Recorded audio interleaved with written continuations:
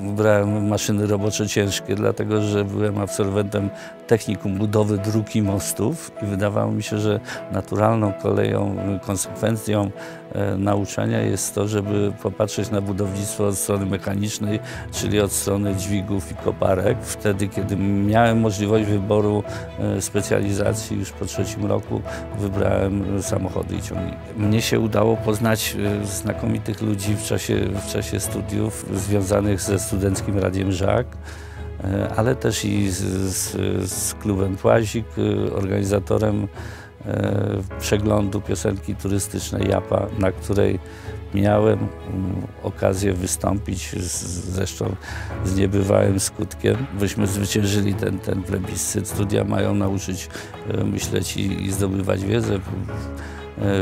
Wiedza, jeśli chodzi o radio, a samochody, jest trochę rozbieżna. Natomiast same procesy zarządzania są też tożsame. Ekonomia jako nauka jest tak samo potrzebna w radiu, jak i w fabryce samochodów.